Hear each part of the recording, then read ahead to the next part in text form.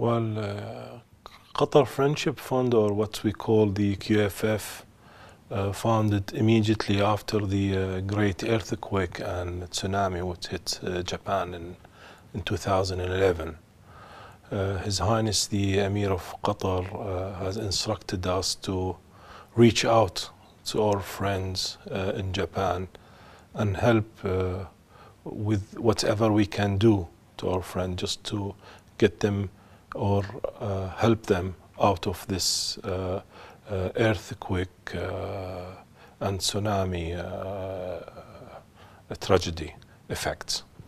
So His Highness has announced a gift to the people of Japan for $100 million, so we can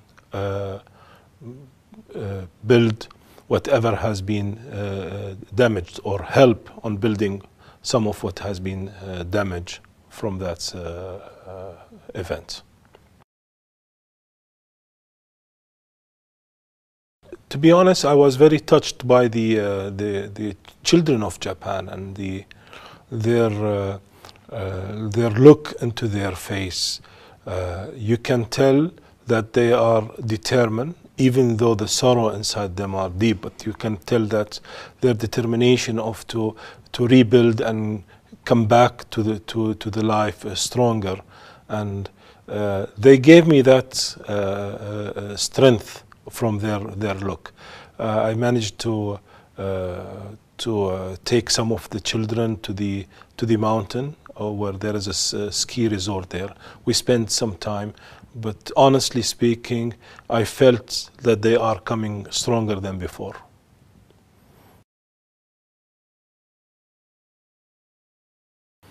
Well, initially we wanted to enhance 3 areas were being damaged in Japan. For example, we focused on the health sector, education, and fishery, since the strike of the earthquake and the tsunami came on the east coast, where most of the people at that side are living on fishery. Most of their job are built on that field sector. So we focused on that 3 area. We tried to build rehabilitation centers. We tried to build a fishery processing plant there. And also we tried to help on the education facilities as well there. Qatar and Japan relation goes back to the 40 years back, and we established a diplomatic relation in 1972 or so. And at that time, mainly our relation with Japan is exporting oil to Japan, and then it's developed to LNG gas product. Japan. We wanted to extend our relation with Japan. We want to enhance it on 360 degrees relation, i.e. in cultural and education and other friendship than the oil and gas sector. And this is how we look to our relation with Japan. And to be honest with you, the time we started to work this project, the QFF project, we felt that it has a great impact also on enhancing and cementing the relation in other direction than only the trade, limiting it to the trade only. With our new approach now, with our new interaction and event with Japan, I think we are on the right path to give the Japanese chance to know us on this area more and more by diversifying the